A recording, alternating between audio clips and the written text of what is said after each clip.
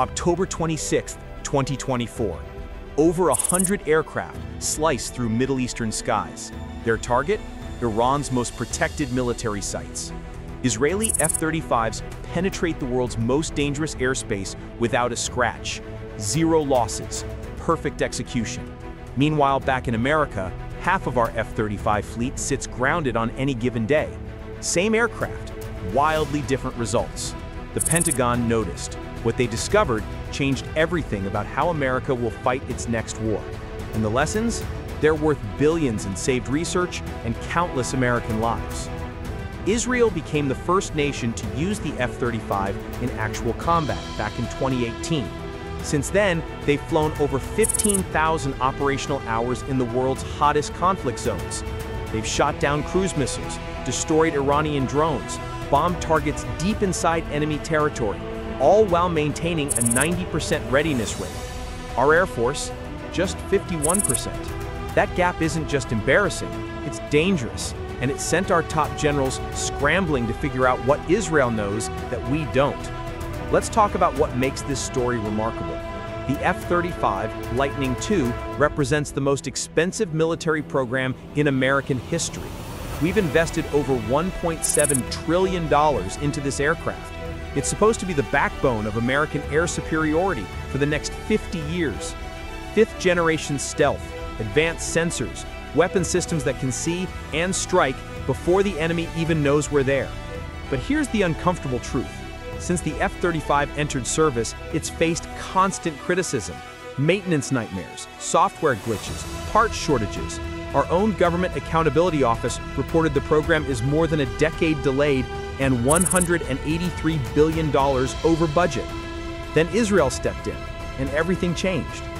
Type yes in the comments if you think combat experience matters more than test flights. When Hamas launched its attack on October 7, 2023, Israel's F-35 fleet went into overdrive. Within days, they were flying multiple sorties daily, high-tempo operations, real combat, real threats, and the world watched something unexpected happen. Lieutenant General Michael Schmidt, the man in charge of the entire F-35 program, stood before Congress in December 2023. His words were carefully chosen. Israeli users are achieving exceptional mission capability rates. The aircraft is proving resilient. We're learning a tremendous amount. That's Pentagon language for, we're shocked. Israel had 35 of their 39 F-35s flying and fighting in the middle of a war against sophisticated air defenses, while America struggled to keep half our fleet operational during peacetime. William LaPlante, the Undersecretary of Defense, put it bluntly during that same hearing.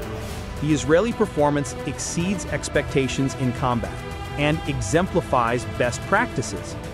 But what exactly did they do differently? Here's where things get interesting. Israel negotiated something unique when they bought their F-35s. They demanded the right to perform their own depot-level maintenance. They insisted on independence from the standard logistics system. And most importantly, they got permission to modify the aircraft with their own technology. The U.S. Air Force uses something called just-in-time logistics. It sounds efficient. Parts arrive exactly when needed, cloud-based systems track everything, but in wartime, it becomes a nightmare. Our F-35s depend on this fragile supply chain that can break down under pressure. Israel said no thanks. They built underground maintenance facilities, hardened shelters, stockpiled spare parts.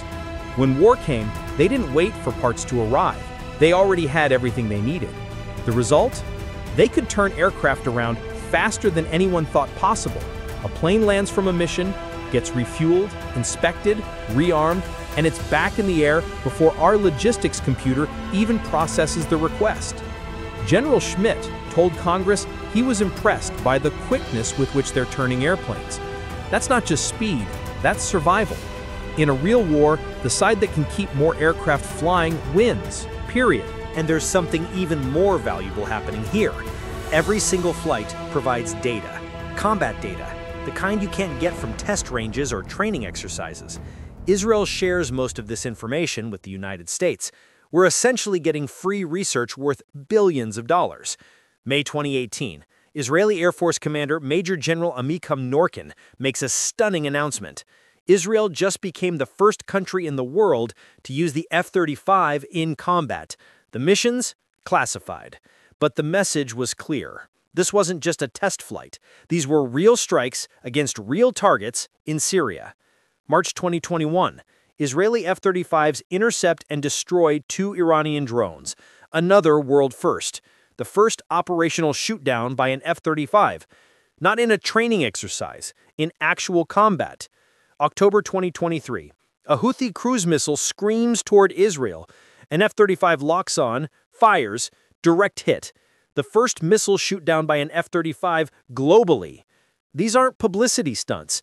Each mission proved capabilities that engineers could only theorize about. But the big one came in 2024. Israeli engineers did something nobody else even attempted. They fitted external weapons on the F-35. Now, this sounds simple, but it's revolutionary. The F-35 was designed to carry weapons internally to maintain stealth. Internal bays mean limited payload. Israel said that's not good enough. They developed a way to carry heavy munitions externally when needed. More firepower, more flexibility, and they did it while maintaining the aircraft's core stealth capabilities when those external weapons aren't needed. Lockheed Martin, the company that builds the F-35, took notice. So did the Pentagon. These Israeli modifications are now being studied for the entire F-35 program. American aircraft will benefit from Israeli combat innovation. October 2024 and June 2025. These dates mark something extraordinary. Operation Days of Repentance and Operation Rising Lion. Israeli Air Forces flying primarily American-made F-35s, F-15s, and F-16s conducted deep penetration strikes into Iranian airspace. The distances involved are staggering, over 1,100 miles each way, through hostile airspace, past Turkish radar, over Jordan, across Iraq, and into Iran itself, all without being detected until weapons hit their targets.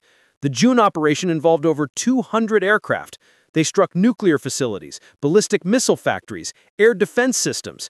The missions lasted 12 days, continuous operations. And here's the kicker: 0 losses. Iran's air defenses included Russian S-300 systems. These are sophisticated, deadly. They're designed to shoot down exactly this kind of threat. Israeli F-35s destroyed 4 of them in the October strike. The remaining systems couldn't track the stealth aircraft effectively enough to engage. The U.S. Air Force watched every second. Our intelligence agencies analyzed every detail. Because we're planning for a potential conflict with China in the Pacific. Same problem. Vast distances, sophisticated air defenses, limited tanker support. Israel just showed us it's possible. Here's something most people don't know about the F-35. Before every combat flight, pilots load something called a mission data file. Think of it as the aircraft's combat memory. It contains threat libraries, enemy radar signatures, electronic warfare profiles, everything that jet needs to recognize and defeat what it might encounter. Updating these files used to take months. Different countries, different threats, different bureaucratic processes. When Hamas attacked, Israel needed updated threat data immediately. New weapon systems, new targets, new electronic signatures. General Schmidt's team did something unprecedented. They turned around a complete mission data file update in a week, maybe 10 days. LaPlante called it remarkable. The lessons learned on how you did that can apply all the way around the world. Why does this matter? Because in a real war, the enemy adapts. New tactics, new equipment, new countermeasures. If it takes months to update your aircraft's threat library, you're fighting with outdated information. Israel proved we can do it in days. That capability could save lives in any future conflict. The Pentagon isn't just collecting interesting stories here. They're fundamentally rethinking how we'll fight. 3 major lessons stand out. First, stockpiling matters. Israel's independence from just-in-time logistics kept their fleet flying when it mattered most. The Air Force is now running wargame scenarios focused on contested logistics. How do we keep F-35s operational when supply chains break down? The answer involves pre-positioning parts, building redundancy, planning for worst-case scenarios. Second, combat experience is irreplaceable. Israel has flown combat missions in Syria, Lebanon, Gaza, Iran, and Yemen. They faced real threats, made real-time decisions, adapted tactics on the fly. Every lesson learned improves the entire F-35 program. American pilots train against simulated threats. Israeli pilots train against real ones. Then they share what they learned with us. Third, modification flexibility wins wars. Israel's ability to rapidly integrate new weapons, sensors, and electronic warfare systems gives them an edge. They don't wait for program-wide upgrades. They identify needs and fill them quickly. The U.S. military is traditionally slower, more bureaucratic, more risk-averse. Israel's success is pushing our military to be more agile. There's something else happening here that deserves recognition. This relationship between the United States and Israel goes far beyond aircraft sales. We're talking about a force multiplier for American military capability. Israel operates in one of the world's most dangerous neighborhoods. They face threats we only game out in simulations: Iranian drones, Russian air defenses, sophisticated electronic warfare, ballistic missiles, every single day. And they win, consistently. That combat experience feeds back into American systems. The Lightning targeting pod? Israeli technology, now standard on U.S. fighters. The tactics for defeating massed drone attacks? Developed by Israel defending against Iranian and Houthi swarms, being studied by the U.S. Air Force for Pacific operations. Iron beam laser defense? Israeli innovation that's revolutionizing how we think about air defense. When people ask about military aid to Israel, they're missing the bigger picture. We're not just supporting an ally. We're investing in research and development that would cost us hundreds of billions to replicate. We're gaining battlefield intelligence that's literally priceless.